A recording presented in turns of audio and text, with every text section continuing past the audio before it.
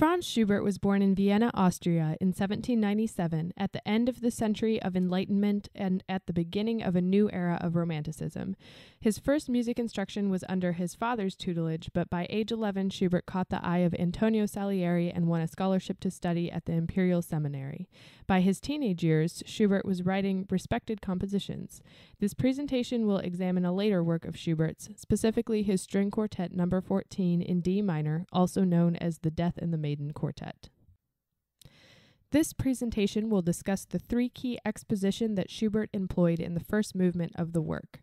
I chose to follow in the footsteps of scholars such as Susan McClary and Ruth Solie, who are feminist musicologists and have examined sonata form as a vehicle through which specific masculine and feminine gender roles are expressed.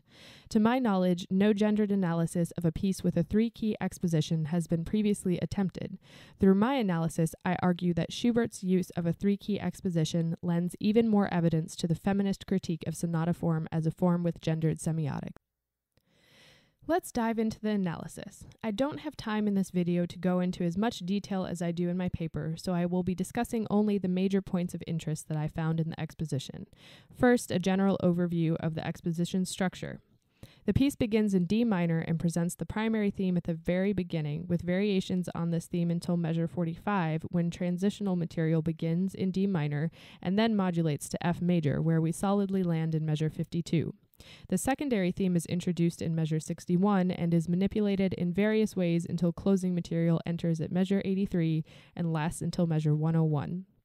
In the middle of the closing material, a new dominant of E is established at measure 89, and measures 90 through 101 are in the dominant A minor.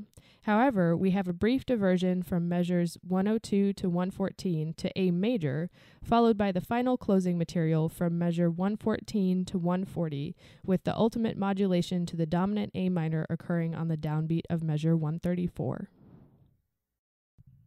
There are two important main themes in the exposition that are central to my argument. The death motive is heard in the first four measures.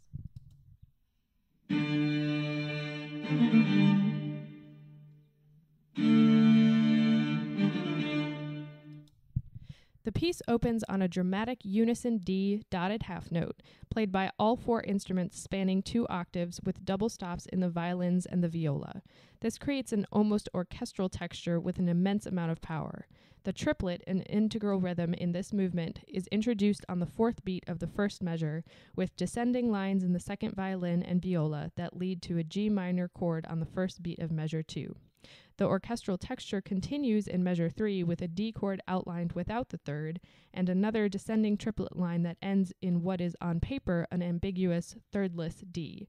With the minor 4 to minor 1 motion implied by the G minor chord and the extreme intensity of these measures, I argue that there is no aural doubt to even an untrained listener that the tonic is D minor. It is too early to confirm this tonic in the written music itself. However, it is not too early to define the death motive as masculine. Death is expressed fortissimo in a rigid, almost march-like feel, with staccato triplets and descending lines that lead to the phrase ending on a strong downbeat. As we will see over the course of this paper, death wields the power to draw the ultimate boundaries for the harmonic landscape of this work. The Maiden theme is the other important theme in the exposition. It sounds first from measure 61 to measure 70 in the second key area of F major.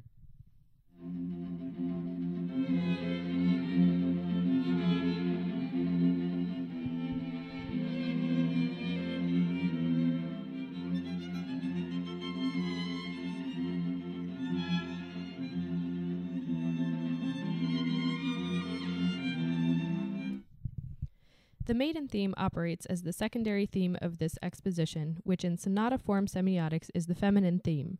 It follows the traditional characteristics of a secondary theme. It is graceful, pianissimo, and sweet-sounding.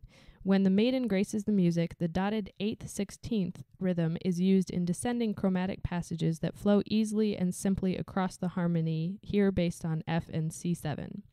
The fact that the Maiden's melody descends rather than ascends is significant.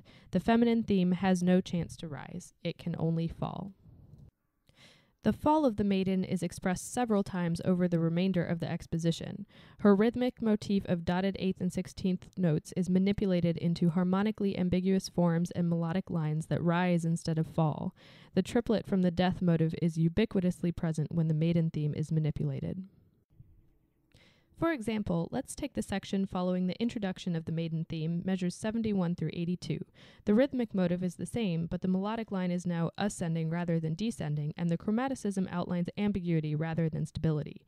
Just when the listener has settled into F major and the lyrical Maiden theme, they are stripped away by a C diminished 7 chord tonicizing B flat minor in beats 1 and 2 of measure 72, followed by an E diminished 7 chord in beats 3 and 4, tonicizing F minor in measure 73.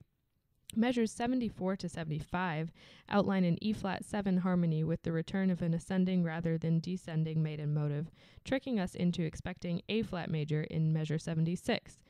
Instead, we crash again, this time into an E flat diminished 7 chord.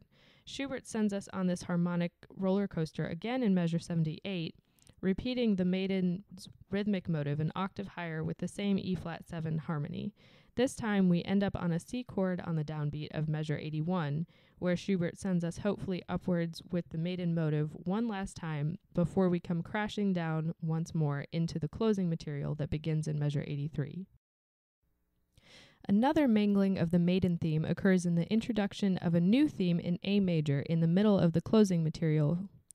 Here the Maiden clings to life. This theme is even sweeter, and the first violin reaches gently into the stratosphere across the melody.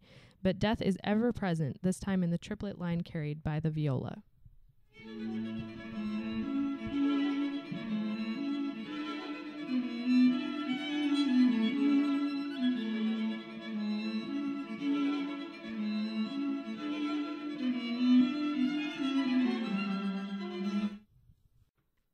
One final manipulation of the Maiden theme ensures her death. This occurs with an unexpected tonicization of the secondary key area, F major, from measure 114 to measure 124. The F major tonicization makes the violence against the Maiden theme even greater. She has not yet been manipulated in her original key.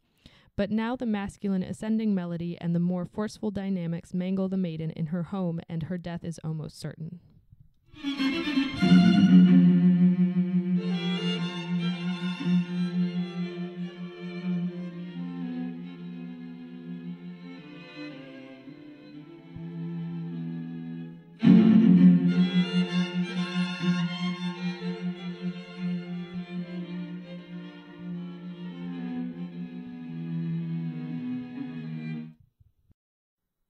By the time the harmony shifts once more to G sharp diminished 7 in measure 128, the original Maiden theme is drowned entirely in the fury of the first violin and the viola that carries us to a definitive A minor chord on the downbeat of measure 134.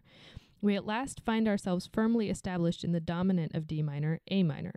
From measures 134 to 140, there is only A minor harmony, and the first and second violin play the manipulated Maiden theme is what I almost dare call the dead Maiden theme.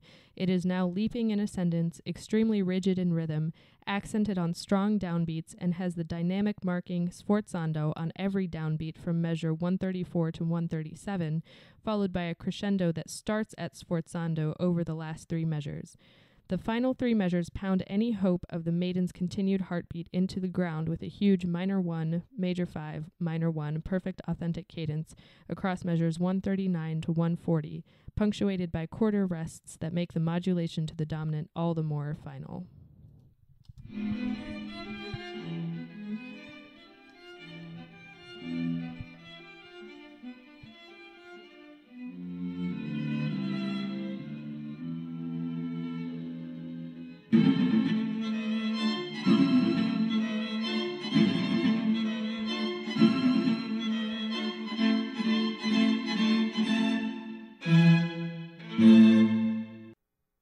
There are certain obvious arguments against my analysis of the masculine death and the feminine maiden themes present in the exposition of String Quartet number 14. The main analytical argument is the idea that major keys represent the dominant masculine, while minor keys represent the submissive feminine. If this is true, then surely my categorizations of male and female are backwards in my analysis, since the feminine maiden theme occurs in F major and the masculine death theme occurs in D minor. I argue that Schubert very deliberately used F major because in D minor this would be the major 3 chord. Then, in modulating to the dominant A minor at the end, the 3 key areas used in the exposition are D, F, and A, which spell an enormous overarching D minor chord. D minor, ergo the death theme, is ultimately masculine in the context of this piece due to its rhythmic and dynamic characteristics as well as blatant manipulation of the maiden theme. So, even though the maiden theme occurs in F major, it is still woven in subservience to the reigning D minor patriarchy. Any hints of the secondary theme that occur in A minor and even in A major are not the maiden theme in pure form. Rather, Schubert manipulates the maiden theme in these instances to show increasing subservience to the masculine over the course of the work. Through the use of a 3-key exposition, Schubert entrenches a scarring male-female dichotomy deeper than any mere tonic-to-dominant sonata form exposition could dream of executing. Through this analysis, I have found that the 3-key exposition does not change how a gendered reading of sonata form operates. 19th century romantic ideals of feminine and masculine were so polarized that their inscription into forms of culture such as music is not a far-fetched idea. In a society that viewed the feminine as distinctly other and thus a threat to the self, a composition by a male from said society would likely show the other neutralized by the prevailing masculine order. As a system of representation, sonata form is capable of producing differences that reinforce a polarization and hierarchization of gender identities. Schubert's extension of the sonata form exposition to include a 3rd key area in his String Quartet number 14 ultimately deepens the potential for such polarization to occur. It is important to properly historicize Schubert and this quartet, along with its inscriptions of masculine and feminine in the 19th century Romantic ideals. Many scholars have articulated the necessity of considering a specific point in history when considering the social construction of reality. Because this construction is indeed social, it is also constantly changing from generation to generation and from one side of the globe to another. Building a compositional reality from 1824 European society, as Schubert did in this quartet, meant inscribing a deep polarization of gender identities and gender roles. The sonata form was the perfect vehicle for this reality, and Schubert honed the form even further. His 3-key exposition created a sonata form that reinforced the polarity of masculine and feminine to an unprecedented degree. For Schubert, this was reality expressed in music, and so, for Schubert, the maiden must die.